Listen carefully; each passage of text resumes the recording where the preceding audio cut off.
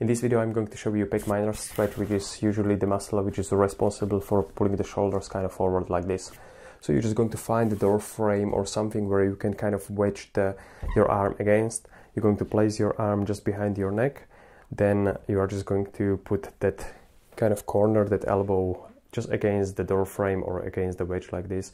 Then the next step is going to be just taking the other hand on the ribs, just over here. So it's going to give you a little bit of awareness, because the pec minor kind of attaches from the ribs kind of all the way to the shoulder blade.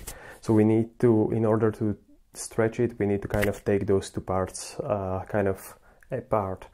So you're going to just gently take, almost like you're gently rotating away from that point, taking nice deep breath in.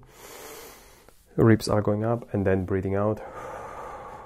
And as you are breathing out as much as you can, the ribs should be going down and you should be feeling kind of gentle stretch over here. It's very important not to kind of roll the shoulder up. So you are trying to keep the shoulder away from the ear, kind of ribs down and that gentler position over here. After a few repetitions like this, you should be able to feel kind of going a little bit further.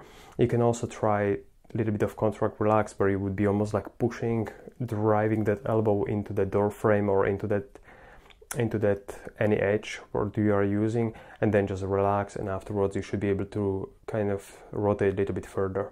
The most important is Rome wasn't built in a day, so don't try to fix it in one day. It's more just a little bit of repetition.